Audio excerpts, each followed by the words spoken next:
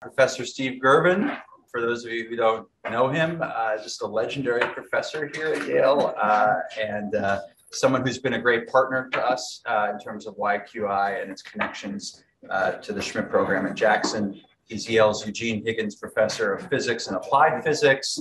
He's previously served as Deputy Provost of the University for Science and Technology, Deputy Provost for Research, and his scholarship has focused on theoretical studies of quantum many particle systems, interests in atomic physics, quantum optics, quantum computation.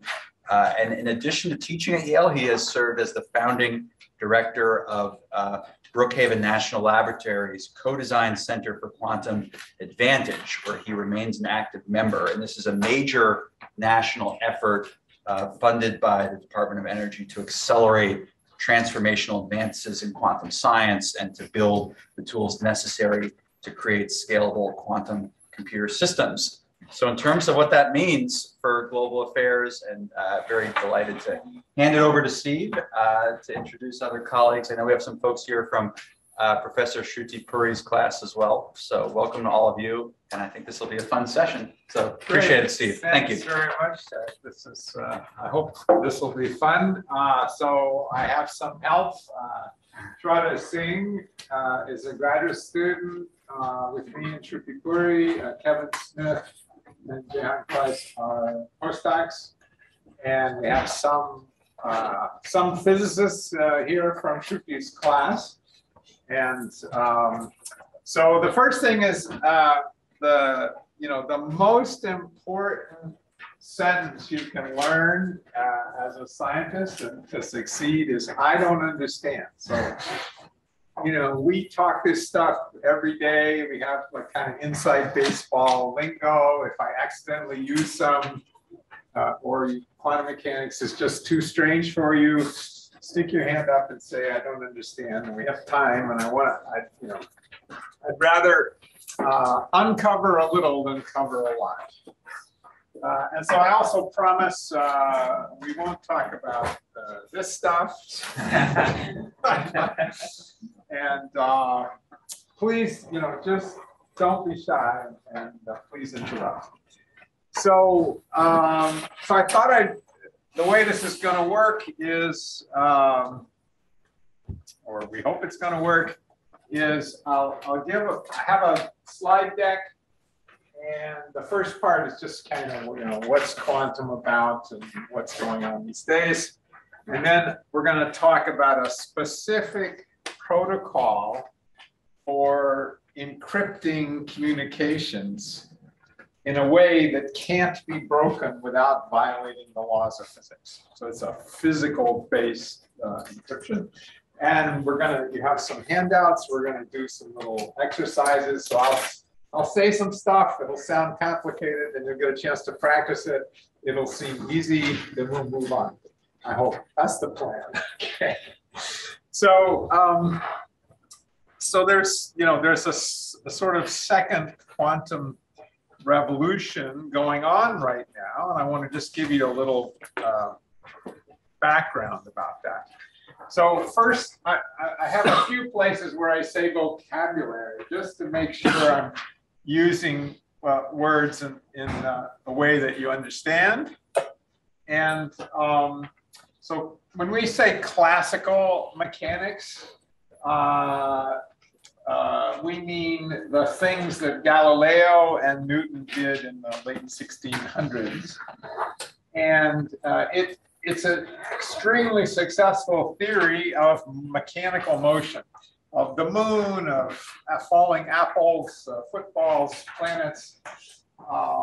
And when I say quantum mechanics or the quantum theory, that's a more complete theory invented in the 20th century that explains all of this, but this fails for very small objects, and quantum theory applies to tiny objects like atoms and electrons and individual particles of light, photons. Okay? And so quantum theory is the single most successful theory in all of the physical sciences. Theory is, if you have evolution debates, theory is actually the highest adjective, not the lowest. It means that it's been fully confirmed by experiment with many, many digits of accuracy. So quantum theory describes behavior at atomic scales and now larger scales, even millimeter scales in some of the qubits, the quantum bits that we build. And it's an extremely strange and mysterious and counterintuitive picture of the world in which you have to use language like particles act like waves and waves act like particles.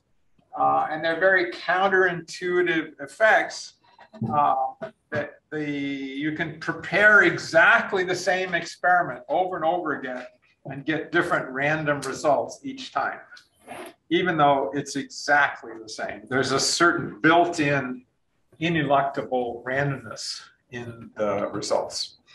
And then there's this thing that Einstein hated, spooky action at a distance, entanglement, for which the was discovered a long time ago, but for which really solid experiments have only been done in the last 40 years and are the subject of this year's Nobel Prize in Physics. So Einstein, invented a lot of the ideas of quantum mechanics, but he hated it. And he just couldn't stand the fact that there should be non-deterministic results. There should be ineluctable randomness. And he said, God does not play dice. But modern physicists like to say that the irony is that it was Einstein who gave God the dice. He really gave us a lot of the ideas that founded the quantum theory. So the first quantum revolution, the sort of invention of the quantum theory, beginning more than 100 years ago, physicists were just thinking about very basic things about reality and electrons and atoms and light. And it's just curiosity-driven fundamental research. I want to put a plug in that for you future policy leaders. There were no conceivable applications for these kind of things, thinking about things that were invisible, tiny atoms and so forth. And yet, it led to the technological revolution of the 20th century. It led to the transistor, the laser, the atomic clock, which in turn led to the global positioning system. And the inventors of quantum mechanics did not foresee these quantum devices, and even the more practical engineers who invented these quantum devices did not foresee their applications, which are, all around you and yet invisible, right? So, here's a picture of Charlie Towns in 1953 with this big clunky physics experiment that was one of the first atomic clocks. That it's hard to imagine that today, I hold in my hand a gadget that knows by listening to transmissions from satellites where it is on what time it is to about a nanosecond, and where it is on the Earth to a few meters of precision. It's just incredible. There's the first transistor, 1947. It's about this big. You can see beautiful blobs of solder and wires, and it's incredibly ugly. Those people who invented that could not foresee this. And the central processing unit in your computer, and they certainly could not foresee the number of transistors being produced in the world today. Any idea how many transistors are made in 1 second every day of every year? More than 20 trillion transistors per second. It's a good thing they're small. Otherwise, we'd run out of stuff. So, the scaling from 1 at a centimeter scale to 20 there's about roughly 20 billion in an iPhone. Depending on how you count, even more. It's just amazing and very hard to foresee. So we hope that this same thing is going to happen with the second quantum revolution, but we have a long, long way to go. So we've recently come to understand that these quantum devices aren't very quantum. They don't have the full power that's available to quantum machines. And in particular, there's much more power for processing and communicating information than we realized. And so the new idea, which is driving this second quantum revolution, is that the very strangest aspects of quantum theory, this uncertainty and randomness, which I'll show you some examples, they're not bugs like it seems like to a classical physicist. Oh, you do an experiment exactly the same way every time and you get a random result. That seems bad. I can't predict as well as I could before.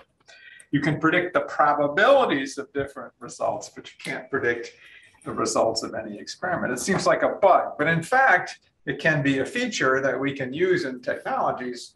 And in fact, that randomness is going to be key to our quantum encryption protocol that we're going to work through today for securely transmitting information. So this is, I think, the final slide on this. So there's this revolution underway. I tried to explain we couldn't predict the consequences of the first one, so I don't think we can predict the consequences of this one. It has the potential to fizzle out because the technology is just too difficult at this point, or it has the potential to, perhaps be as revolutionary as the tech revolution of the 20th century. And it involves sort of three things: quantum materials with novel properties, quantum sensing. Measurement is a very important part of quantum mechanics. The role of an observer is special. When you observe something, you change it. That's going to be part of our encryption protocol also. And we've learned much more about the ultimate limits of making precision measurements. And those are being used both for fundamental physics, things like seeing black hole mergers producing tiny vibrations of space-time, which we can now measure. And it's also can be used in intelligence gathering. You can use a thing which is kind of like an atomic clock to fly over a mountain and see whether there's a tunnel inside, because there's less gravity than you expect because there's a tunnel there. And then information processing is very important. And a lot of what's done in this institute is centered around building computers based on the principles of quantum mechanics. But our discussion today is going to be about communication, security, and encryption. Okay, so the technology is not here yet. We're in the very earliest days. I wouldn't say we're in the earliest part of the hype cycle, but we're probably headed for some troughs of disillusionment before we finally get this technology to work. But lots and lots of money is being invested in these technologies now because of their great potential. Okay, so I'm going to pause here. We're going to start our discussion of the main topic for today, secure communication. But maybe if you have questions now about what I've said so far, I'm happy to take them. Yeah. So you were describing in the first quantum revolution that it was first fundamental research that was curiosity driven, and then applications that followed. So in the second revolution, is it following like kind of a similar? Absolutely. Yeah. I mean, the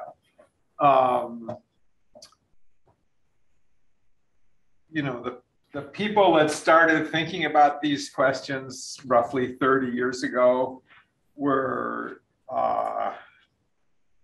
theorists completely disconnected to the realities of experiment, and slowly they started getting some interesting ideas. Other people started paying attention, and then people started thinking about, well, maybe there's a way to actually make these ideas work in practice. And there's just huge effort going on now, making the technology better and better, but still we've made huge progress, but we have a tremendous way to go before it becomes, let's say, economically or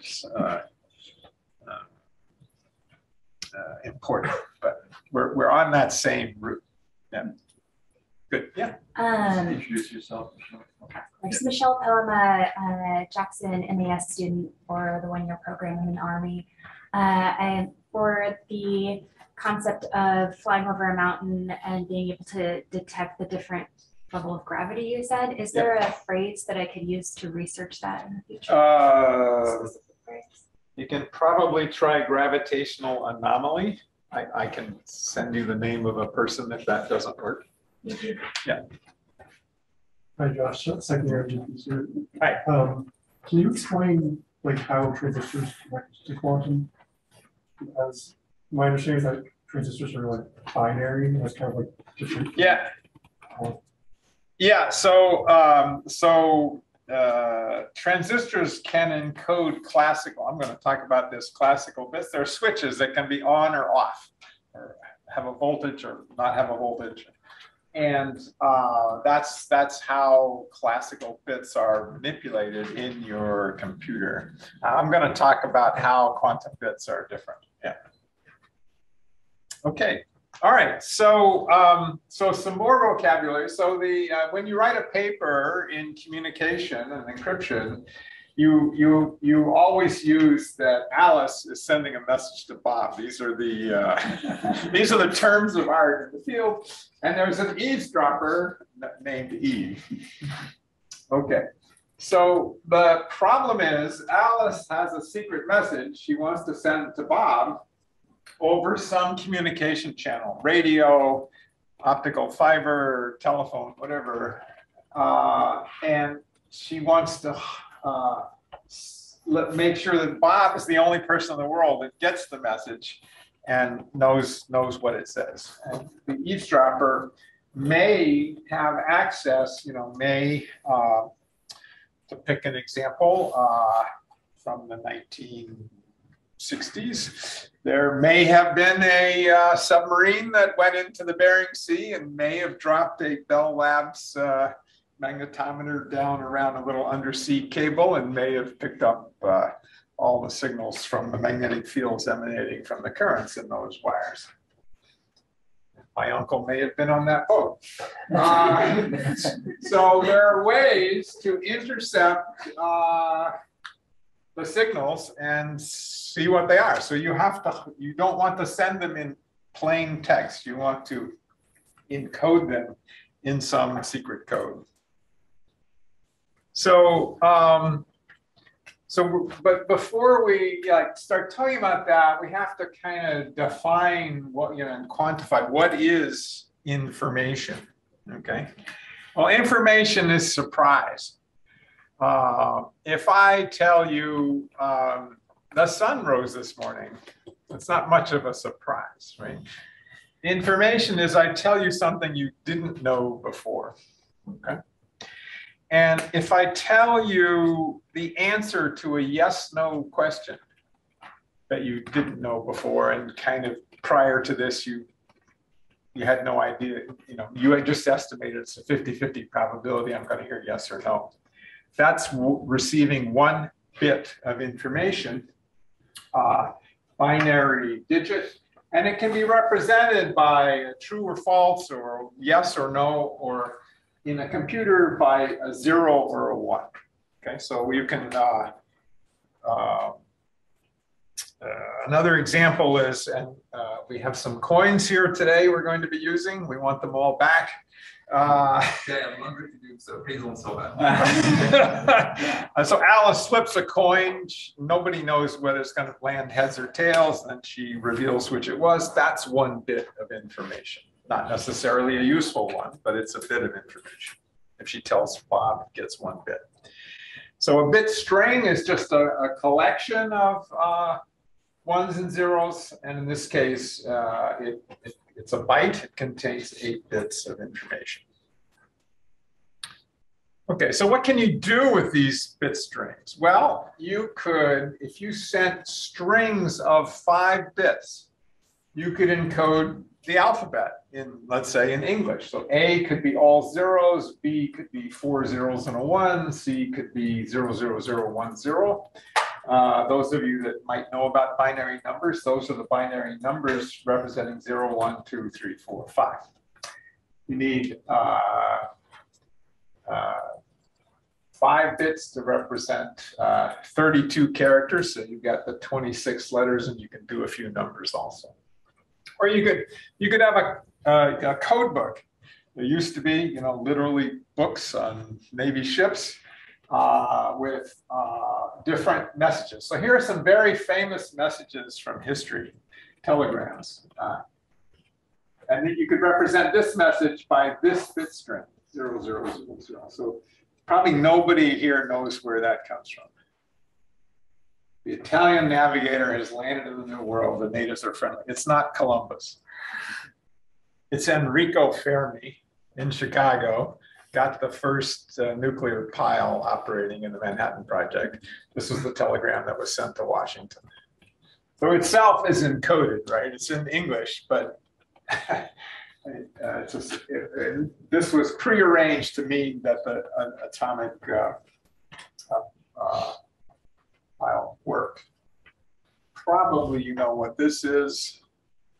It's 50 years ago, okay, landing on the moon. And this is probably easy to guess, but maybe Orville Wright sending a telegram to his father in Ohio saying they were coming home for Christmas, and the airplane worked. Okay, so if you had such a big code book, if it had 1,024 messages, you only need 10 bits to encode them all, because 10 digits can represent all the numbers between 0 and 1,023. If you had 20 bits, you can send 1 million different messages. It's very, very efficient. Okay, and as long as only Alice and Bob have copies of the code book, you're fine. But of course, if people start correlating the messages with what they see, if there's a message that's attack it, every time they send bit strings, 1, 1, 1, 1, 1, and there's an attack at the following dawn, you can kind of start to guess what's going on. So it's a very complicated cat and mouse game of offense and defense in signals. Okay, so here's the transistor. Rather than a transistor, I have just some mechanical switch. And you can store 1 bit of information in the position of the switch. If the switch is off, so the light bulb is not shining, we'll call that 0. If the switch is closed, so that the current can flow from the battery through the light bulb, we'll call that a 1. And you can transmit that bit to other people in the form of the light coming from the light bulb. So information is physical, we like to say. It's always transmitted, stored in and transmitted by physical systems. So instead of these mechanical switches, you have electrical switches that are controlled by electricity in the form of transistors in your computers. Okay, so there's one provably secure method in classical communication, meaning with ordinary bits, to do secure information transmission, and that's the one-time pad encryption using a random key. So Alice and Bob have a pad of paper, and they flipped coins or something, and they have written down a completely random string of bits, zeros and ones. They've also encoded their English language plain text message as a string of zeros and ones. That's called the plain text. Okay? And then that text is encrypted by the following rule. If the key is 0, take the plain text and just copy it down here. If the key is 1, copy the opposite of what is here. If it's a 1, you put a 0. If it's a 0, you put a 1. Okay? So it's as if there are two ways to, let's think of these as, I don't know, yes and no. There are two ways to encode yes and no. 0 is yes, no is 1, or the other way around. And for each bit, Alice is flipping a coin to decide which code to use. So once you've done that, this string is completely random. There's no way that you can, even if you intercept it, no way to know what it means unless you have this key. So if Alice has this key and Bob has a copy of it, Bob can go in the other direction and decrypt very easily. He looks at the key and applies the same rule. If it's a 0, just copy it back up here. If it's a 1, copy the opposite. So the two rules just can't, applying it twice just cancels the effect of encryption. Does that make sense? So it's provably, the weak link in all of this is always the people. But mathematically, if the people are behaving themselves, mathematically, you can prove this is perfectly secure. As long as the key is completely random, there's no pattern to the zeros and ones. It has to be as long as the message because you have to encrypt each single bit. And you can never reuse it because there'll be correlations between subsequent messages if you do. And so that's why it's called a one-time path. Okay, so that's basic classical encryption. This is provably secure, but it has a huge problem, the key distribution problem. The secret key, if Bob doesn't have it, Alice has to send it to Bob, and it's a bit string that's the same length as the message. If she can't send the message securely, how could she send the secret key securely? So maybe Bob, went back to somewhere in Virginia and copied down what she had on, Alice had on her one-time pad and kept it with him, hopefully for safekeeping, and nobody saw it, then it'll work. But if Alice and Bob are in different corners of the globe and haven't been able to do that, you're stuck because you can't distribute the secret key. It's the same problem as secretly distributing the message. Does that make sense? Okay, so Eve could intercept the telephone call, the internet transmission, the optical fiber transmission, and see what either the message or the secret key are, and then just send it on or observe it as it goes by or send it on to Bob. And Bob is none the wiser that the eavesdropper is there and has compromised the channel. So it turns out there's a solution to the key distribution problem if you use a quantum version of bits, okay? And this is a protocol that was invented by my friend Charlie Bennett and colleague Gilles Brazard in 1984. It was based on an older idea called quantum money, invented by Steve Wiesner, who was the son of the Wiesner, who was the MIT president. Couldn't get it published until much later after these guys had done their protocol. Okay, so we're gonna go through this. There's lots to unpack here. You got to find out what is a quantum bit, et cetera, et cetera. But here's I just want to do the big picture. Here's Alice in the Quantum Institute, and this is Bob. Bob is up the street at the Jackson School. Eve is somewhere in between. And there are two ways we can communicate. There's a public channel, meaning it's a telephone or internet connection, something that's potentially, whose security is not guaranteed, okay? And then there's a quantum channel, which I'm going to have to explain to you what it is. And Eve has access potentially to both channels, and both channels are going to be part of the protocol. So there's a part that you don't need quantum things to send. You can just talk over the telephone, and anybody can listen in, and it can still be secure. That's an interesting aspect of it because it has this quantum channel. Okay, and we're going to try to be consistent in our color coding. So green will mean public channel. Anybody, it means classical, and anybody could, in principle, be listening in. And then the red will mean quantum channel, and blue will mean classical or not quantum. Okay, so here's the basic idea I want you to hold on to as we march through the complicated parts. In quantum mechanics, if you observe, that is, measure the state of a quantum system, it changes. And it's the act of looking at something, like shining light on it and bouncing it to your eye, but something is so tiny and fragile that shining a little light on it changes it. That's roughly the idea.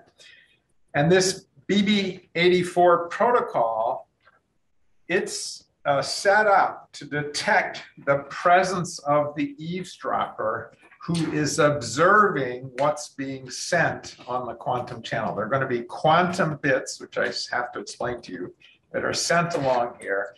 And if Eve looks at them, makes a measurement of them to see what secret key is being sent to Bob, they will unwittingly modify the state of those bits and corrupt what the information that's being sent to Bob. But there's part of the protocol is that Bob and Alice will be able to detect that that happened. Okay, and then call it off if there's somebody there. Okay, so again, information is still physical, even if it's quantum information. Instead of storing information in a big written 0 or 1 on a piece of paper, or a switch being open or closed, we're going to store information in maybe the states of a single atom or a single particle of light, a photon. And quantum mechanics teaches us that the energy levels of an atom are discrete. They're quantized. They don't vary continuously. And you can label them then with integers, and the lowest two you can call states 0 and 1. So if the energy is the lowest possible, maybe that represents bit value 0, and the first excited state represents bit value 1. And there are many physical systems that can hold this: atoms, molecules, ions, photons. Here at Yale, we work a lot with electrical circuits, superconducting electrical circuits. Even small mechanical oscillators can have quantized energy levels.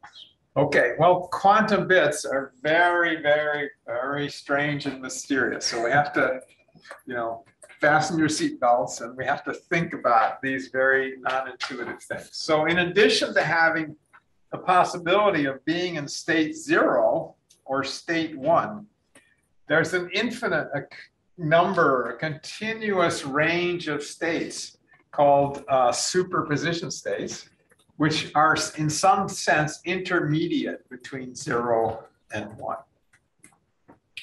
And yet if you measure which state it's in, it always comes out to be 0 or 1. So for the purposes of this protocol, we're going to use only 4 states. And they're called polarization states. And we're going to represent them by arrows. So the qubit, the atom or whatever is holding the qubit, the arrow can point up or down or to the right or to the left. Those are the only 4 states that we're going to talk about. If you look online at videos about this protocol, they usually talk about photon polarizations, and they use these lines with arrows on both ends and sloped like this, those 4 symbols, but it just doesn't matter. There's four symbols, okay? And there's one bit of information in here, a 0 or 1, and yet there are 4 states. And it's because they represent 2 different ways to put the 0 and 1 in there. Just like in the one-time pad, you could start with a 0 in the plain text and represent it either as a 0 or 1 in the encrypted text, randomly switching between the encodings. There are 2 kinds of encoding, just like the secret key in the one-time pad can be a 0 or 1. Those are 2 different encodings. We're going to talk about a Z basis encoding or an X basis encoding. And so if Alice wants to send a 0 to Bob, she can choose the Z encoding and send him an up arrow. Or she could choose the X encoding and send him an arrow pointing to the right. She wants to send a 1 and she randomly chooses this encoding, she sends a down arrow. If she randomly chooses the X encoding, she sends a left arrow. Okay. So the blue things are the classical bits values she wants to send to Bob, and the red things are the quantum states of our bits. All right, so I think we have an exercise now. The conversion table is at the top, and the exercise on the left is you want to take the classical bit and encode it in the Z encoding into one of those 4 arrows, or a 0 and put it in the X encoding with one of those 4 arrows. And on the right, you want to do the reverse process. Here are the arrows, and you want to put 0s and 1s here. That make sense? So take your time. Feel free to ask questions. We have experts in the audience who are standing by to assist you. I think the next slide is the answer. Okay, so you can check your answers there. It's okay to be wrong and ask questions about why you're wrong. That's allowed. That's the other important sentence for every scientist. I tell my students, first thing when you get out of bed in the morning, say to yourself, could I be wrong? The easiest person to fool is yourself doing science. So in the one-time pad, Alice had flipped a bunch of coins and had the secret key and used those to randomly change the encoding in each bit. Here, Alice is going to do something different. She's going to randomly switch between the Z encoding, where the bits are up and down, and the X encoding, where they are left and right, the polarizations. Okay. Now you say, well, that's not going to help because Bob can just look at the arrow and see whether it's up, down, right, or left. Well, it doesn't work that way. The rules of quantum mechanics don't let you know both of those things. The rules of quantum mechanics say when Bob gets a qubit and wants to see what its value is, he has to make a decision. He has to choose to see what the value is in the Z polarization to make what we call a Z measurement, or X, but he can't do both. So if you know where a particle is, you can't know how fast it's going, or vice versa. This is like that. If you know what the value of the bit is when you measure it make a Z, I'm going to show you a picture of a Z measurement. When you ask, what is the value of the qubit in the Z basis, you remove the possibility that you can find out what it is in the X basis. So it's like position and momentum. There's a Heisenberg uncertainty principle connecting them. Yeah. And is the choice for each and every bit, or is it for each and every bit? We're going to, Bob has to measure, and he has to make a choice because you'll see, I'm going to go through it, so keep asking questions. But the thing you have to know right now is he has a choice. He can either measure in the Z basis or the X basis. Now we're going to see what does that imply? What happens when he does that? Okay, so here's Bob has some setting on his measurement apparatus. He can set it to Z or X. Okay, so he sets it to Z, and it happens that Alice has sent him a bunch of bits in the Z basis. So you see the arrows are up and down. Okay, what happens? Well, they just go through and they're presented to Bob with, you know, this represents a 0, and there's another 0, and there's a 1. Okay, so when Bob looks at the state, it doesn't get messed up or changed, and Bob correctly learns the bit value that Alice sent. Okay.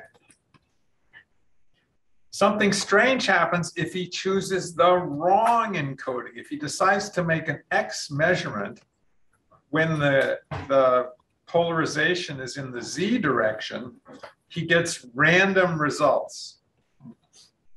Sometimes it's pointing to the right, sometimes it's pointing to the left. And so, but he doesn't know that he's randomly changed the state. This would have been the result if this polarization had been to the right and passed through the measurement, and he got this unchanged. He doesn't know that he changed it. There's no way to tell. So the bottom line is he's unsure what Alice sent. Okay, it's unpredictable. And yeah, so there's this strange thing in quantum mechanics. The results are random, but it's not like, you know, I have an envelope, Shraddha flipped a coin, put a 0 or 1 in a piece of paper in the envelope and handed it to me. And there's definitely either a 0 or 1 in the envelope. And when I open it, I see what it is. That is, when you open it, you see what you get. In quantum mechanics, you get what you see. It doesn't have a value, neither 0 or 1. But when you look, the act of looking brings a value into existence, 0 or 1. And if you ask, is it pointing in the X direction? Is it pointing horizontally? It always is. Sometimes to the right, sometimes to the left. If you ask, is it pointing up or down? It always is when you measure. All right, so it works the other way too. If Bob chooses to make an X measurement and he happens to receive bits that are pointing left and right, it works fine. Okay, he correctly learns the classical value of the bit that Alice sent. But if he makes a Z measurement on qubits that were encoded in the X basis, he accidentally and unknowingly randomly changes them. Okay. All right, so how can we use these facts about nature, which I just have to ask you to accept at face value because they're completely insane? Alice is gonna, how can we use it? So Alice is gonna randomly switch. He flips a coin and decides whether to use the Z basis or the X basis. And she does not tell Bob in advance what she's gonna do, okay? So there's no need for, you know, communication of that. That would be the same as the key, right? So, so Bob doesn't know if Alice chose to encode in the Z basis or the X basis. So he doesn't know which basis to use in order to measure to get the right answer. So he just guesses. Okay, he could guess Z every time or X every time, or he could flip a coin. And about half the time, he'll, by chance, guess correctly, and half the time incorrectly. Okay. And so if he guesses correctly, he gets the correct bit value. If he guesses incorrectly, he gets a random bit value. Okay. So even though it's random, it might actually be the right one. It might, you know, it's supposed to be 0, maybe it comes out 0. So there's the 50%. But he guesses incorrectly only 50% of the time. So that's where the 25% is. Okay, we need two volunteers. Who wants to be YouTube famous? You'll be recorded and posted. So if you don't want your image to be there. So you're Alice, you're Bob.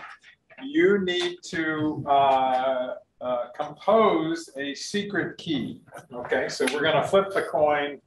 If it's heads, write 0. If it's tails, write 1. Shall I flip it, or you can do it? I don't care. Okay, so heads is 0, I think I said. Okay. No. Yeah.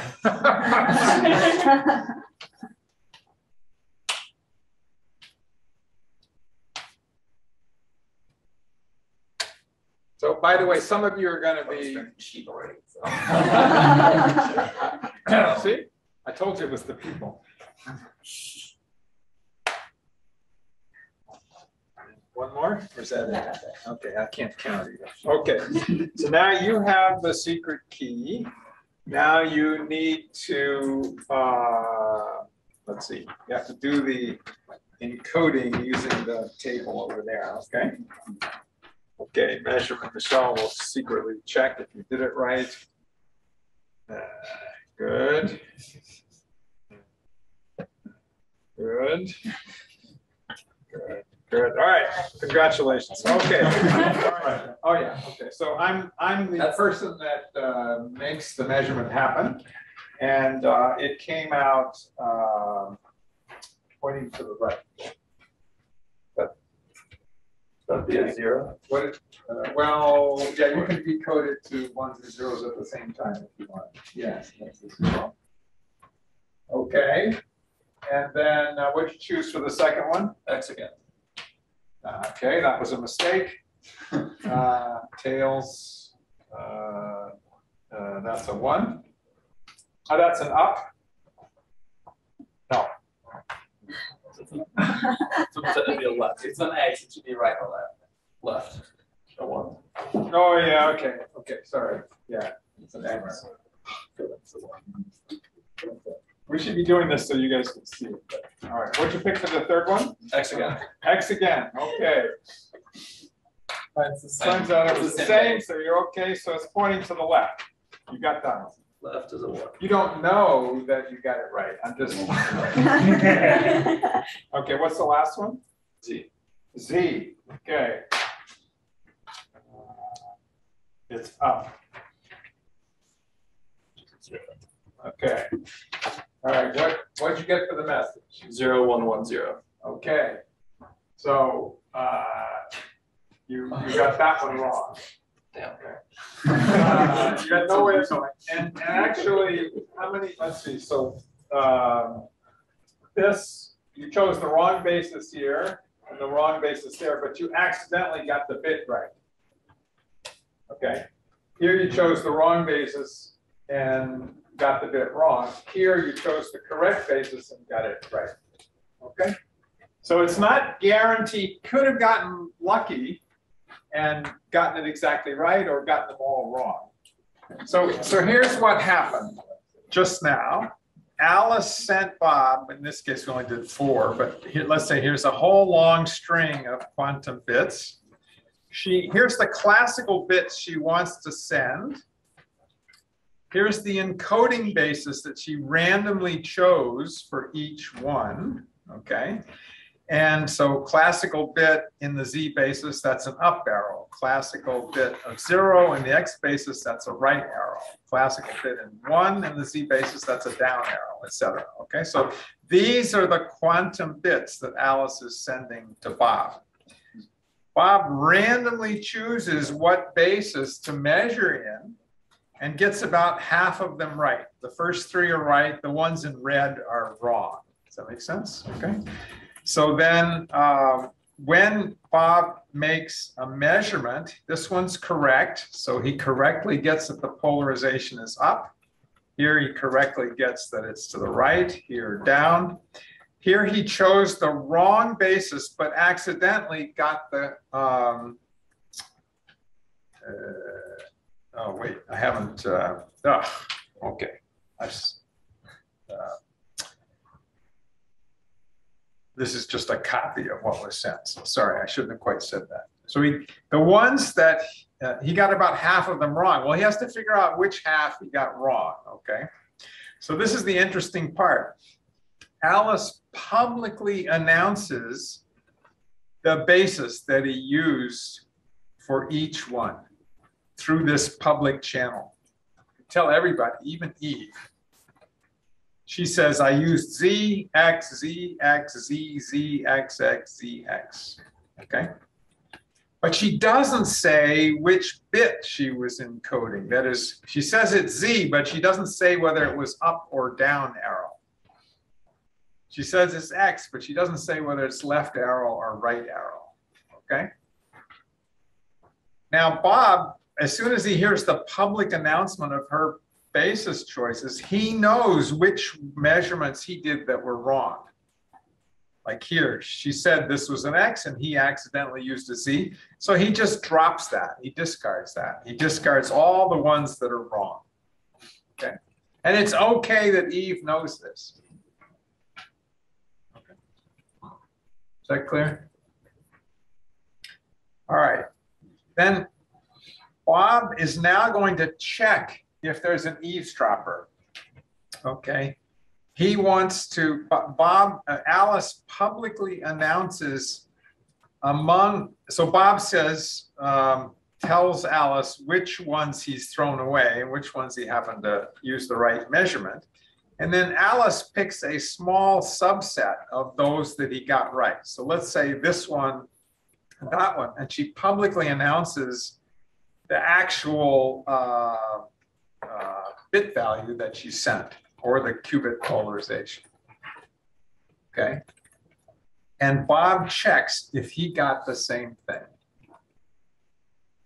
If he got the same thing, then it's probably true that there's no eavesdropper because everything matched up. If there's an eavesdropper, she would have corrupted it randomly because she also has to guess whether to measure in X or Z. Okay. It's not guaranteed, but if this is a string of 100,000 bits and Alice uses up 30 of them for Bob to compare, the chances of getting failing to detect the eavesdropper in 30 tries is very, very small.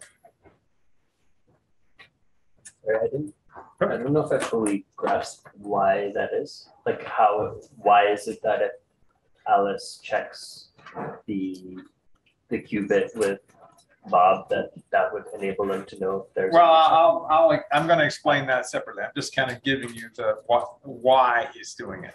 Okay, I'll answer that in a second. Okay, so so now they've publicly announced these bit values, so they can't use those. But all the remaining ones, like here, Bob made the correct measurement, has correctly gotten the 0 that she sent, but nobody else except Alice and Bob know that. Because there's no eavesdropper, they've eliminated that possibility. So the first entry in the secret key is 1. And then here it's a 0, then it's 1, here's a 0, and here's a 1. So you send many quantum bits and you get a little less than half of them as your secret key. And then you use it just like a one-time pad. This is just the secret key in the one-time pad where Alice can now send on the public channel her encrypted message, and Bob has the secret key to decrypt it. And it can be sent publicly, and Eve can hear it, but she doesn't know what to do. All right, so we're gonna do this exercise now with assuming there's no eavesdropper, and you're gonna break up into teams of 4. In the sheets, you will choose. I might go on that side so they can actually see me. In the first key, you will choose a random string of 0 and 1, either flipping a coin or just writing them. Then you will choose your encoding basis of X or Z, and then you will do the conversion of polarization. And then same thing, you will have using this table. Yes, and then you will have a Michel measurements who will come in and compare if it's the same base that Bob picks. You will get the same direction, and if it's a different one, we'll flip a coin and write the wrong one, and then you will convert that and hopefully you will have the code. You can compare how much is that. Okay, so just to review what we just did, Alice picks a classical bit string randomly, encoding basis randomly, figures out what qubits to send from that, then announces publicly just the basis choice, not the arrow directions or the bit values. Bob eliminates the ones where he measured incorrectly. Then among the remaining ones where Bob is sure he should agree with Alice because he measured in the same basis, they publicly compare a few. And since there was no eavesdropper in this example, they should agree on those few and say, oh, there's no eavesdropper. And then get rid of those, and the remaining ones, in this case, these 1, 0, 1, and 0 are the secret key. Okay. If Bob's measurement, he chose the right basis to measure, so he should have gotten the same thing that Alice sent. But if they're different, then they've detected the presence. They've either made a mistake, which does happen, or they've detected the presence of an eavesdropper and they halt the protocol. Okay. The key isn't used to send the cryptogram and the secret is safe, although Bob doesn't know what it is. They have to try again later. Now, why does the eavesdropper perturb the quantum channel, change the state that Bob is receiving? Well, because just like Bob, she doesn't know which basis in which to measure to find out what Alice sent. So she guesses randomly, and when she guesses X and Alice is sending in the Z basis, she changes the results. Okay, just like the problem that Bob had.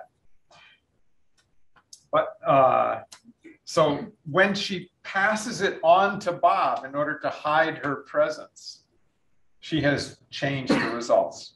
But this protocol lets Bob and Alice compare notes publicly and see if each perturbed. So it's a very clever protocol that involves, it's secure even though it involves public communication. All right, so we're going to try it again. And some of the groups are going to have an eavesdropper and some of the groups are not. And we know which is which. We're going to tell you. And then you guys are going to go through the exercise and tell us whether you think there's an eavesdropper or okay. So it's the same exercise, but if Bob and Alice don't agree on the ones that they select, you have to assume there's an eavesdropper. You could get unlucky and not find out there's an eavesdropper. The probability, the failure probability, if Bob and Alice sacrifice n of the bits to see if they got the same result, the probability of failure is 3/4 to the n. When if n is 30, that's one chance in 10,000 that you would miss the eavesdropper. If it's n is 50, it's pretty small. So assuming you can send hundreds of qubits, it's not a problem. Okay. It's not guaranteed, but it's exponentially unlikely that you miss the eavesdropper. You're by group of 4, so the cast will be Alice, Bob, Eve, and Michelle. So you all have a mission. Alice and Bob needs to make an effort to not hear what Michelle and Eve are doing in the middle. So we'll try to stay in a corner and try not to look too much at what they're doing. Each paper are numbered, so you will have group 1, group 2. And so what we're going to do is all the Alices will be lined up here, all the Bob will be lined up here. Hopefully try to aim and recognize who's your Bob. And then Alice and Eve can, Michelle and Eve will be in the middle during the actual transaction. I have a list of who's spying on who. So I'll tell you that based on your group number. We were talking about a little bit earlier about how some keypad get lost. I have the solution here. I've lost it in the room for 5 minutes. We didn't know where it was for a bit. So like, no matter how much encryption you do, stupid error, human error will be also the downfall of all this encryption because we've lost the pads for a bit. So you could have found it and spy on us. And then the last thing we have is a sheet of questions. So basically, we're asking 3 questions. The first one is how many of Bob bases match Alice's? So we want to see like if you had 5, 6, 3. How many bits did you reveal publicly? So this is where you can gamble. You can either pick just 1, 2, 3, as many as you want, and then you have to figure out if you detect the eavesdropper. So at the end, we want to know if you've been spied on and how many bits you can have. Right. And So then the more bit values you publicly reveal so that Bob can check if he got the right answer, more likely you are to detect the eavesdropper, 3/4 to the end. Yeah. But the fewer bits you have left for your secret key. So that's the trade-off. If you're feeling lucky, you can just stop. Correct. Yeah. All right. So then which digits are you? Okay, 4 I have. No more X. You got it right. Okay, 3, 5, 6, 1. Okay, so let's all sit down. So we went through the whole process, and hopefully we did it correctly in a way that you didn't know if Eve was spying on you or not. So what happened is that you probably had between 4 and 6 bits that are correct in the string, and then you had to choose between 1, 2, 3, a couple of bits that you can compare. So we're gonna call by order the group and figure out who was spying on or not. So I'm gonna call. Where's group 1? Yeah. So let's have Bob. Bob is usually the one who will call if they're spying on because Alice knows what they sent. Okay, group 1. Who's Bob 1? Were you spying on or not? What I guessed or what I Yeah. What do you think? I guessed no. No, not spied on. Well, you were. Yeah. So that's the risk, and that's why we have the probability of this. Okay, who's Bob 2? Were you spied on or not? I don't think so. No, you were not. Correct. Group 3, Bob 3. That's me. Okay, were you spied on or not? We were spot on. Yes, you were. And that was an interesting case here because they compared the first bits and it was the same, and they was like, oh, we're not spied on. And if they had stopped here, Eve could have found the information. They were like, no, let's try another one. And then the second bits were wrong. And so that's why they needed the spied on. Okay, group number 4, Bob 4. Spied on or not? I decided not. That's correct. Nobody listened to you. Group 5, Bob 5. Yes, that's spot on. Yes, you're correct. And I think we had another group 6, maybe? Yeah. Group 6, were you spied on or not? Yes. No, you were not. So Oh, okay. Michelle overheard incorrectly that Eve that he was spying, but he wasn't spying.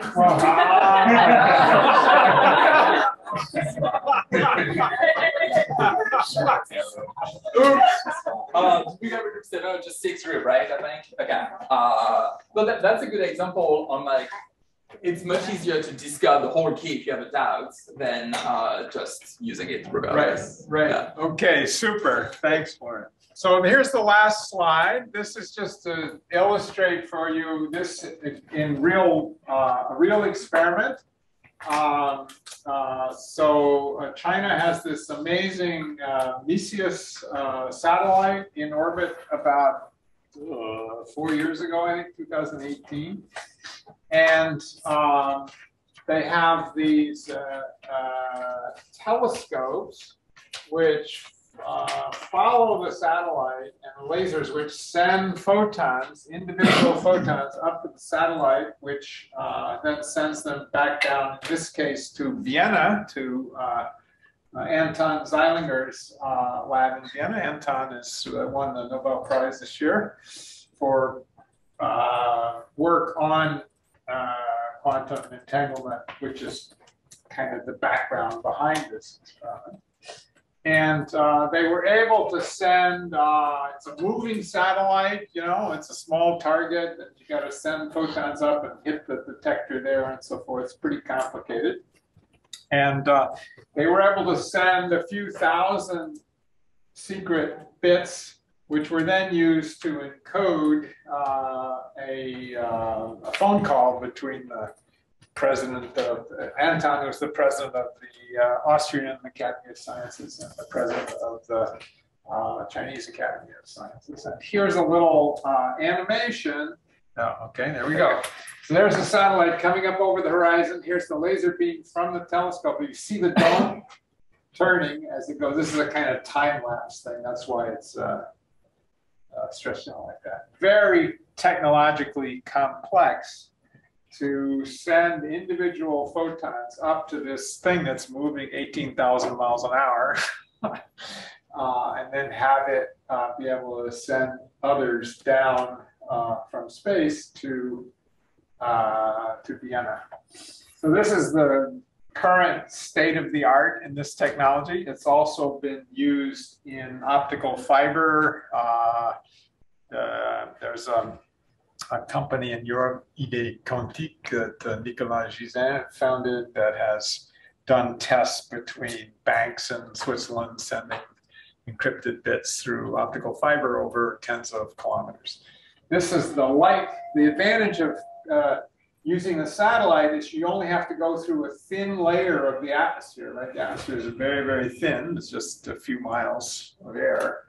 And then you go through vacuum. But the disadvantage is you got to hit that target, and most of the photons go like this, so they have to do this many times. And then optical fiber is amazing. You can send light through it for several kilometers without much of it being absorbed. But if you want to send it across the Pacific, you have to have amplifiers that can keep it going. And those amplifiers ruin the quantum part and make it classical. So you have to build something called a quantum repeater, and we're learning how to do that now. It's very, very hard. So it's still very early days for the technology, but this particular encoding, is in actual use and actually works. So I hope you had fun and learned a few things. Thank you so much.